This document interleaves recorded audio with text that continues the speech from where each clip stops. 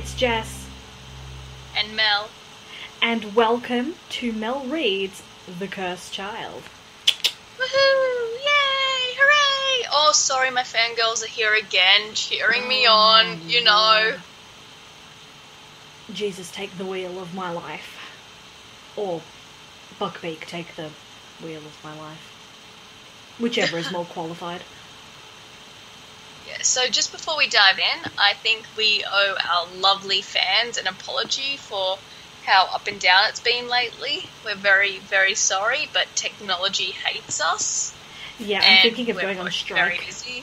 Until I become a wizard and have magical recordings. That's something I've always wondered about. How do they do magic? Magic, of course, it's magic.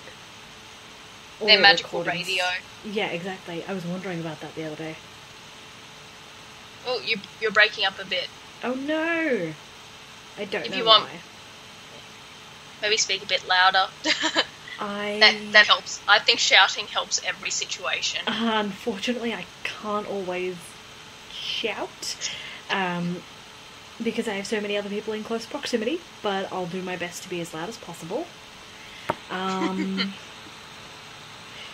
yes, anyway, technology hates us, but here we are, persevering for the love of you guys. It's all for you. Is it? Well, no, it's to stroke my ego, but that's a whole different topic. Oh god, let's not go there. Anyways, let's move on. As some of y'all know, I gave Mel a huge chunk of reading to do this week. She's going to review it. It's going to be amazing. I'm kind of excited. I'm kind of tired. So do forgive me if I'm a bit blah, blah, blah, blah, giant squiddish for this. Right, well, shall we dive in with Act 2, Scene 8? Get it? Dive in. I'm the giant squid. Mm-hmm. Da best. Okay, yes. We're ready. We're punny. So, Albus is in the hospital wing, and so Harry gets some truth dropped on him by the other Albus, the better Albus, the Albus Percival Wulfric Brian Dumbledore. Dumbledore be dropping mad truth bombs left, right and centre. Yeah, in an alternate universe. Because Because it'd been like a week since I'd read the other scenes, when I started reading this one, I forgot, and I was just like, what's going... Oh, right, alternate universe now, they changed the past. They did, that is true. Yeah.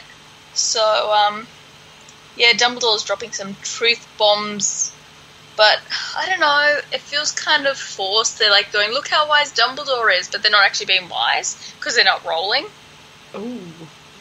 But, yeah, Dumbledore's like, maybe your son's waiting for you to see him clearly. And apparently people at the Ministry are concerned about Harry and Albus and how they're struggling to relate. And I'm like, I didn't know work colleagues got that involved. I've never had a work colleague get so involved in my life that they talk about concerns they have about my relationships. Really? Maybe I work in a better industry. But No, I'm a I public work in a servant. great industry. I'm a ask me public servant. So is Harry, And, kind of. That's what I'm saying.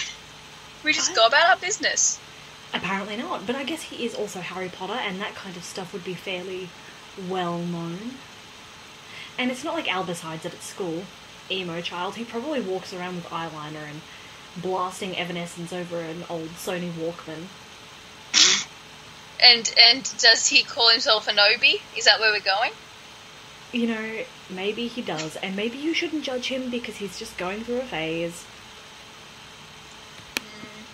But anyway, so Dumbledore gives like some cryptic advice and clues, and then's like, but paint and memory, Harry, paint and memory, and I never had a son. You should see what my hands are doing. I don't want to know what they're doing in reference to that line.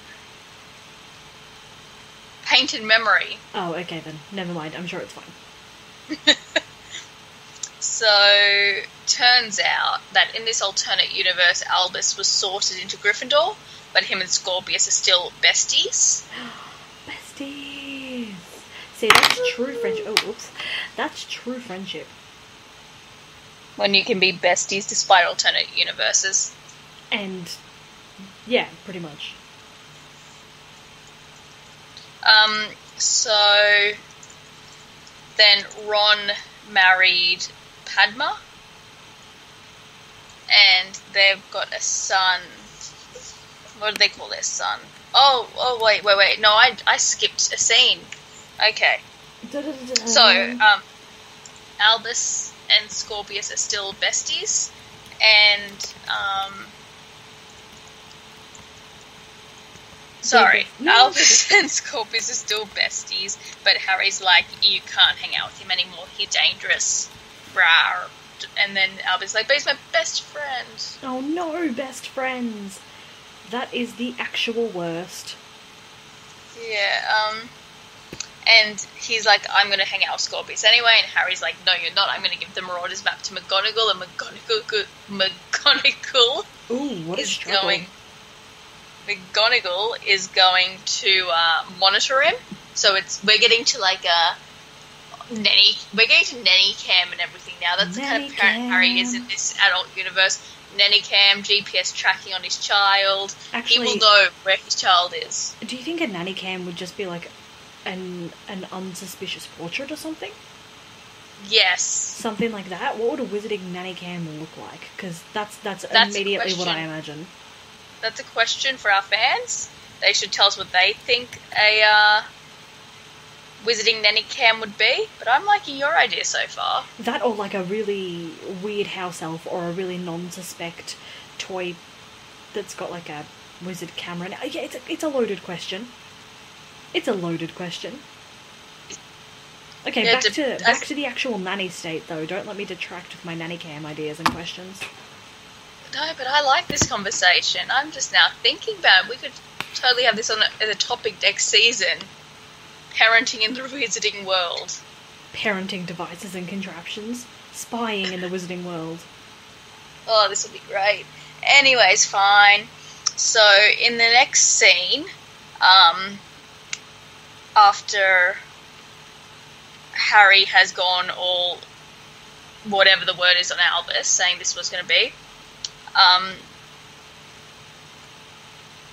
by the way, sorry, Harry's last lines in that scene, it's like, it's only now I realise that I don't need you to like me. I need you to obey me because I'm your dad and I do know better. I'm sorry, Albus, it has to be this way.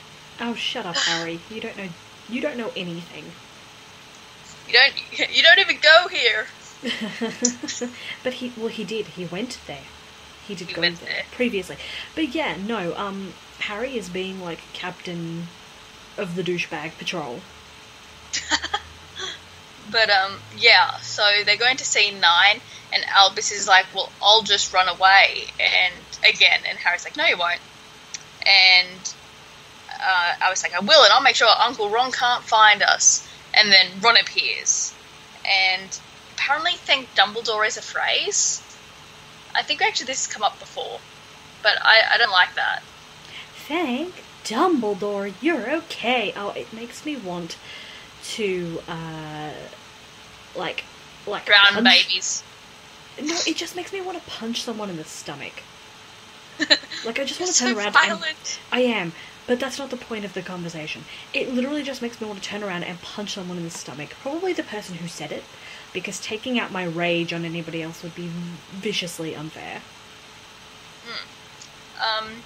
Turns out in this alternate universe, Ron doesn't run a joke shop, and he got a set of quills as a gift for Albus, like just normal quills, some nice quills. And yeah. Anyways, so we're learning that Ron is like, boring as fuck, and is just as badly written as Weird Ron. Anyway, so Harry and Ron leave as Scorpius turns up, and I'm sure there's a look that was Wait. Do, do, do, do, do, do, do, do, do. So yeah, Albus like pushes Scorpius away. I'm sure there would have been a look between Harry and Albus as Harry left to say, break his heart. I imagine he was like his villain. Oh no.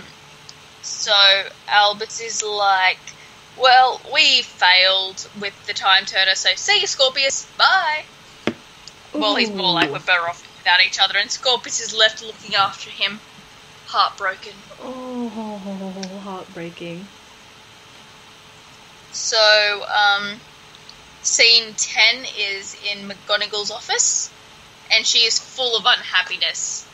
Harry is full of purpose, and Ginny's not sure what she's supposed to be. But yeah, it's Harry explains the map to McGonagall and pretty much is like, you watch my son, and if him and Scorpius are anywhere near each other on the map, you come running and separate them and tell me, and like, just keep them away apart, make sure my son is only at class or in the common room. So awful. So awful. Parenting done wrong.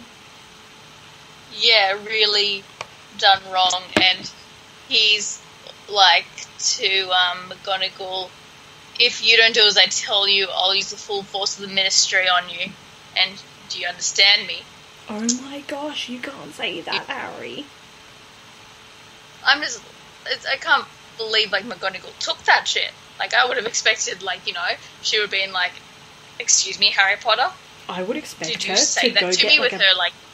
Yeah, I would expect her to go get a branch from the Whomping Willow and be like, hold still, I'm about to whoop you. No, McGonagall has more power than that. Like, she took down Umbridge with her words constantly. Yeah, but like, I can just imagine her with like a branch from the Whomping Willow, like, I'm about to wreck you, Harry James Potter. But, yeah, so that was that scene. Scene 11, we learned that Hermione, since she didn't marry Ron, became like a sadistic Defense Against the Dark Arts teacher. What makes her sadistic, I wonder? I don't know, but it's What so triggers that? sad and creepy. She's like, it's like losing patience now, 10 points from Gryffindor for stupidity. Who does she sound like? And then Albus is like, but you're not this mean. And Hermione's like, and that's 20 points to assure Albus Potter that I am this mean. She's kind of like Umbridge, but not as sweet. See, Umbridge at least acted sickly sweet. Hermione's just been like flat out. I mean, she's being a little bit Snape-ish. Yeah. I suppose she's not smooth as Snape. That's probably what threw me off. He was pretty smooth. Snape was like liquid, no, what was it? Chocolate melted caramel or something. Sorry, 50 Shades of Grey, which I've never read. Okay, you know I what? just know bits. I need you to make me a promise right now, and it is that, number one, you will never describe Snape with anything from 50 Shades of Grey ever again, and number two, you won't compare Snape to chocolate ever again. I can make no promises. I'ma need you to make that promise. I can't. Please, dear listeners, help. Send adults. No one needs that. No adults. I hate adults. Okay, well that's a lie. But anyways, alright, back to Hermione Adults having are a always. moment. If Harry Potter taught me anything, it's the adults are always wrong. I would not say that is the ideal. I think I misinterpreted the story. I think you did, and that is not the ideal lesson to take away from Harry Potter. You can't tell me what to do. Yes, I can. Just not effectively. So, like, yeah, and Albus is all like to Hermione, you're being ridiculous, where's Rose? And Hermione's like, who's Rose? Your invisible friend? Oh, she is harsh. Yeah. And then she takes 50 points from Gryffindor because Albus is like, Rose Granger Weasley, your daughter. Of course. Because you and Ron aren't married, Rose... Yep. So, That's cool. Awkward. So we go into scene 12, which I know is like probably really sad music, and it's Albus and Scorpius pretty much walking around and missing each other on these these staircases. But all I imagine, I can't remember what the music's called, but we see people running through various doors and missing each other. Yep. You know what I'm talking about. I know what you With mean. that music. I can't think what the music's called. But that's what I was thinking. I'm like, this is going to be really sad, but I can see them running through various doors and missing each other. No, I know exactly what you mean. I can see the scene in my head. But yeah, literally all this scene was them on staircases looking at each other longingly. So long. Missing each other and then catching each other and looking at each other longingly. There is so fan fiction about these two, I can feel it. I bet you can. Mel's pervy radar's going, and Mel will not look that up. Because Please, Mel no. doesn't need that in her life. And But I Mel don't will need plant that it in all my into life. our listeners' heads. Ugh. Not about that life. Yeah, not about that life. Now, what we're saying here, we're just not about weird fan fiction pairings. We are not against anything else. They're underage, so It's not all even weird just fan fiction calm. pairings. It's not even weird fan fiction pairings. It's how people write it that we're kind of against, but not. I'm a masochist, so I will go and look for these things and then moan and bitch about how horrible and traumatizing it all was. And once I'm slightly recovered from the trauma, I'll go in again. We're really going to have to record some episodes of Witch Weekly after hours because we've clearly got some real topics to cover, I think. But I just don't want to. Let's just keep them innocent little pygmy puffs and let's carry on. Our email that I'm going to touch on later has told us that we are not family friendly, that the Kitty Lee Winks aren't allowed to listen to us. Sorry. Hey kids. So don't do drugs. There we go. I helped. I don't do contributed. drugs, stay in school. We are contributing to the youth of the world. Yes, go team. But no. Part of me just thinks shouldn't even bother with After Hours. We should just rate some episodes explicit and go all for it. Oh yeah, even better. Yeah. Who needs a second stream? All right, carry on. Back to staircases. Scene 13. Dun-dun-dun-dun. So Ginny and Harry are having a bit of a talk, and then Draco sweeps in dramatically and is like, Flounce. "Why won't you let our kids hang out?" And Harry's like, because Payne told me that he sends darkness around near my son. It's like, a centaur told you this. Like, I wanted Draco to be like, "You're listening to an effing centaur? Really? Really, Harry? Dude, really?" centaurs are apparently big deals in this world. And then Harry's all like, "Hey Draco, Scorpius even your son? Are you sure? Huh? Douchebag. And yeah, and then they have a wand fight. I was really hoping they'll have a physical fight. That would be ideal. I really just thought that would be funny, and it's more emotional to physically grab onto someone and fight. And then, sorry, Draco does kind of have like the little best thing here. He's like, "Keep up, old man," and Harry's like, "We're the same age," and Draco's like, "I wear it better." Ooh, shady. But yeah, it's pretty much just a duel, and then Ginny comes and breaks them up. And yeah, that's pretty much it.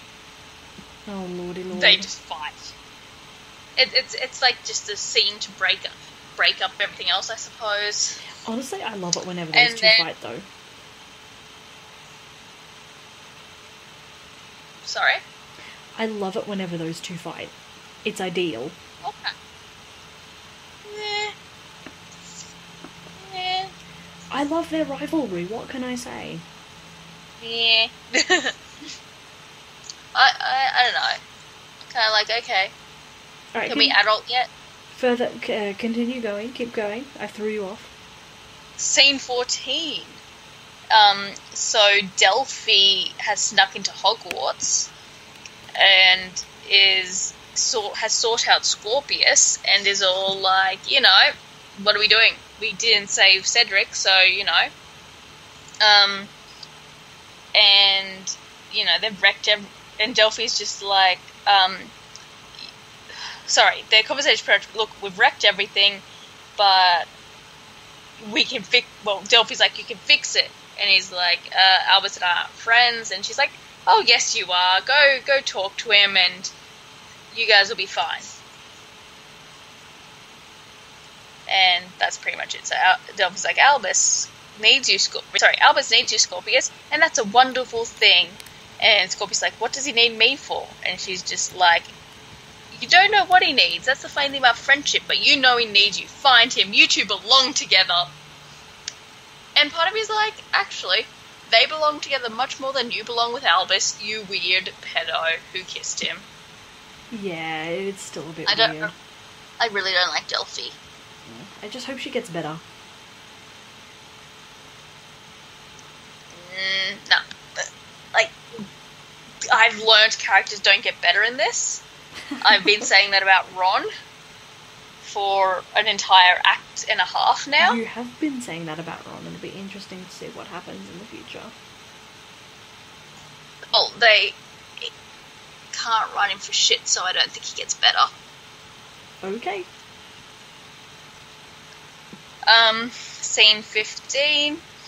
So we're back in the Potter's kitchen, and Ginny has broken up the fight between Draco and Harry. So now they're sitting as far apart as they can. They're reminding me of Snape and Sirius almost here. Okay. Yeah, back in book 5, when they were kind of like trying to play nice, but they just couldn't do it. Bless. And Draco's like, I can't talk to Scorpius since Astoria died. I can't even talk about how losing her affected him. I try so hard, but I just can't reach out to him. And then you can't talk to Albus, Harry. I can't talk to Scorpius. And that's what this is about. It's not about my son being evil, yada yada yada. Oh, because as much as you might take the word of a haughty centaur, you know the power of friendship. And Draco's all like, you had these awesome friends in Weasley and Granger.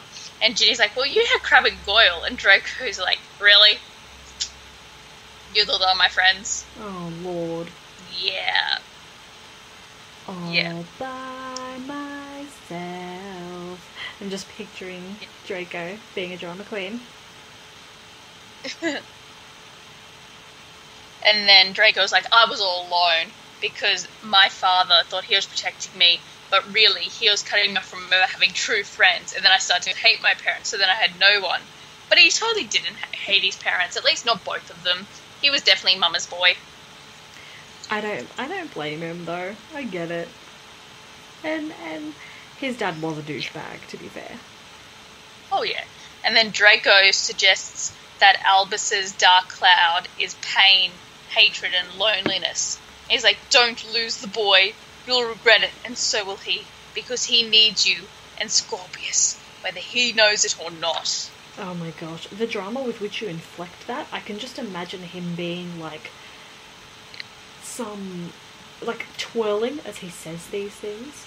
Like, every anime cutscene where they kind of flash to the person in different ways as they speak and say something dramatic? Yes. That's what I'm picturing. Yeah. So, apparently these words have affected Harry, because Ginny's like, Harry, will you get the flu powder, or shall I?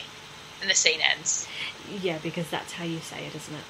That's what you'd say. That's not what I would say. I would be like, let's just go now. Thank you. Wham bam, thank you, ma'am. Yeah.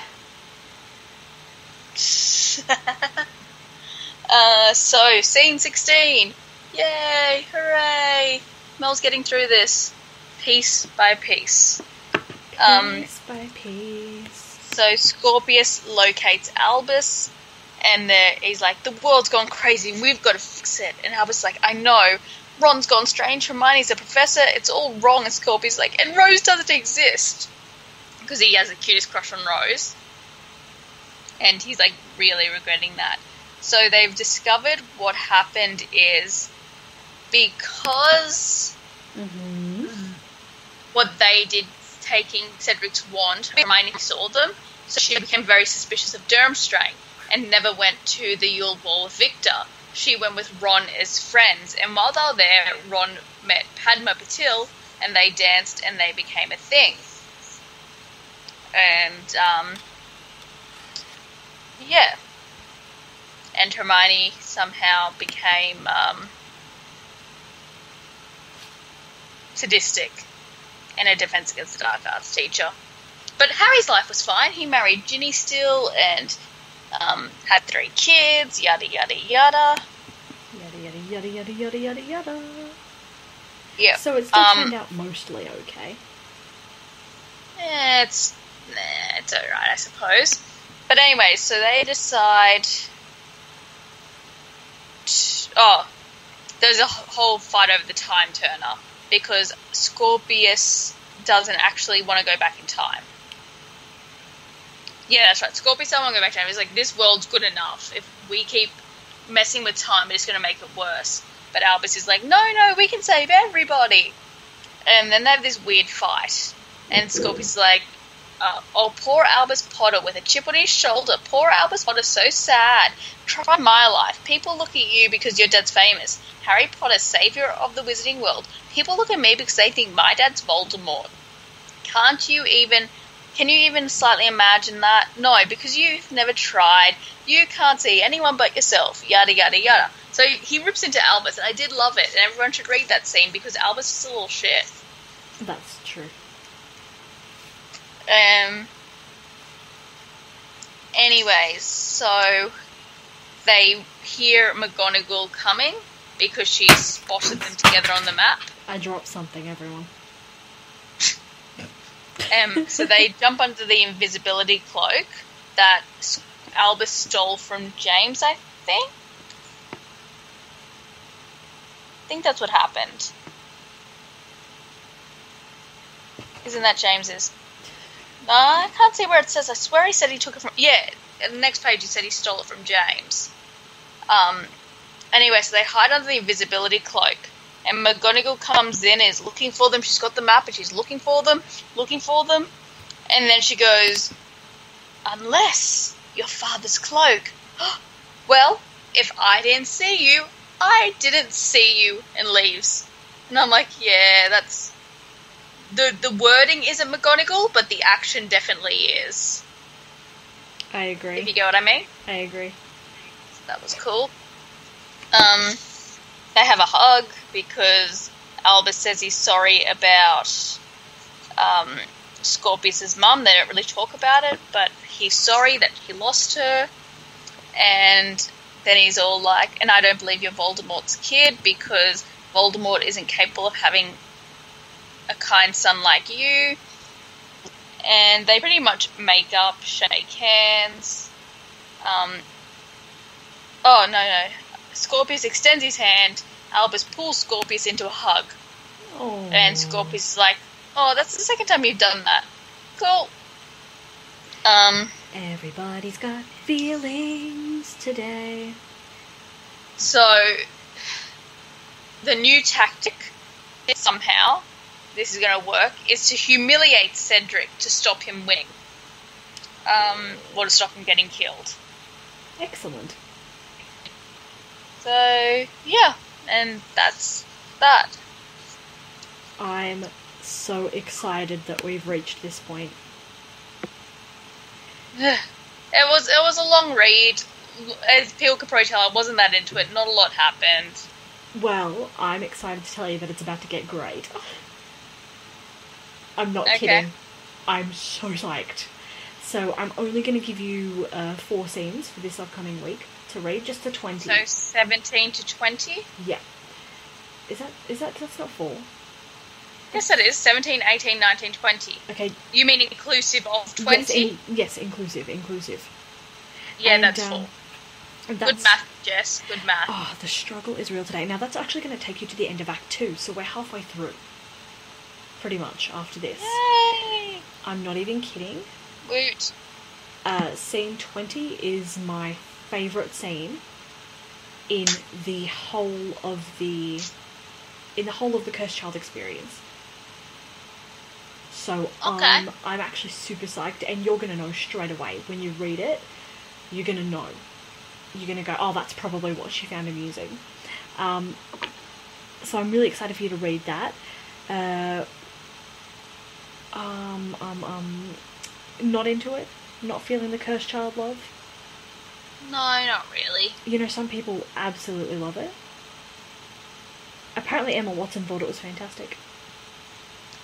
Emma Watson also got to see it live on stage. Just saying. I have to wonder if that does make a huge difference, maybe. If we're missing I think something it just would. by reading it. I mean, I Yeah, feel I like, really- honestly, we I should really get a think bunch it of would be people better together to do a table read. And a dramatic reenactment. See, let's go dramatic reenactment. I think that's more down my way. Yeah, I it will is. play Harry. You will play Harry. You can see me doing my dramatic hand on my forehead. I'll be a tree. I'll be a tree. I'll be the Whomping Willow and the giant Oh, squid. sorry, I just stretched. I was about to say, does the Whomping Willow appear in this? I don't know.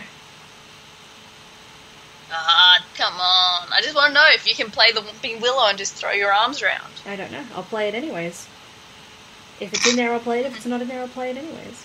But I'm so excited. It's going to be great. Okay. It's going to be fun, and I hope everybody who listens is also reading along. Or if you know what's coming in scene 20, then brace yourselves for happiness. It's going to be fine. But yeah, we're halfway through, pretty much. Can you believe it? Oh no, we're not. Yeah. But We're nearly half there. yeah, we're far enough in. We're far enough in. Okay. Alright, well, there's So- not much to discuss, I have to admit. Those scenes are kind of pretty straightforward. But what did you think of the Hermione twist? I don't know why they made her so sadistic. Like, would that really make Hermione, of all people, so bitter? No, I don't think so. Hermione's not like that. Yeah, I felt like that was kind of weird. I don't feel like Hermione's that kind of lady. Look, I'm going to be totally honest. I really wasn't into it. I'm just happy to move on. I don't have any predictions, apart from that the boys are going to mess with time again. Oh, do you think so? What makes you think that? Oh, I wonder. It is so hard to guess. I have to admit, I hate the use of time travel as a plot. Woo. Oh no. Buckbeak, take the wheel. Alright, we're ending it here before you can be ridiculous. Get it? Boggarts, Harry Potter, ridiculous. Yep. But before we end, I have Yeah, do your to acknowledge thing. Kim's email. Kim is from New Zealand, one of our listeners, and she's the one who explained to me. She goes, you're not as PG as other podcasts, and there are young Harry Potter fans in the house, so yours it has to be earbuds only. Oh, bless. We're sorry, not sorry. Jess works with kids. I stay away from kids. I am not child friendly. Having said that, I'm an amazing godmother, but overall, I've had to work hard to Not teach myself really to say great. sugar instead of anything else. yeah. So, and I think it's great to be able to talk about Harry Potter in a more adult context. So we It hope is. people enjoy us for that. Like, we're sorry your kids can't listen. We are adorable and awesome, and I'm sure your kids would love us. It's just our show, isn't kid friendly. We're going to be talking about Voldemort's sperm banks. Oh, You gross. started that one. I may have started it, but doesn't mean you need to carry on my good work. Like, please.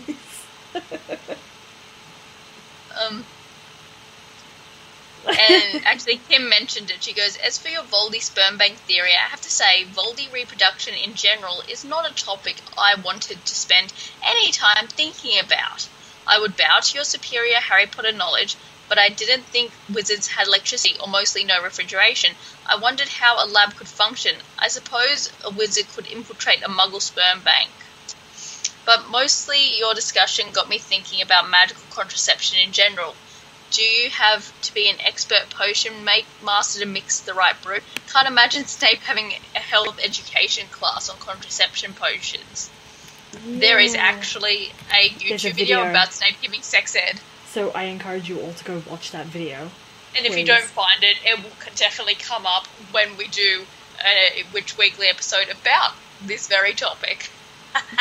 Oh, it absolutely will. Alright, well I guess we better let the people get back to their daily life, filled with conversations that aren't about weird things. We pick weird things. We are weird people. Yeah, that's true. Right. So, I'm going to be honest, there is a slight reduction in social media, mostly because I'm too lazy to keep up with it. So the ones we're actually active on is Facebook, Witch Weekly Podcast. Tumblr gets updated with our episodes, and I will try to post more on there. That's also Witch Weekly Podcast. Pinterest, Witch Weekly Cast. Twitter, Witch Weekly Cast. And, of course, email witchweeklypodcast@gmail.com. And if you want to send me a carrier pigeon... No, I'm kidding. Please don't. I'm a little afraid of pigeons. Send her an owl. No, I'm afraid of owls. Me and Timmy both. Poor Timmy. What's he been chased by? Owls and chickens. Yeah, owls and chickens and anything else that can run or hobble or fly. We'll definitely be adding more to the list when we return to our usual Witch Weekly episodes. But anyways, lovely people, please return to your daily lives thoroughly traumatized, and we will catch you next time. Bye, nerds.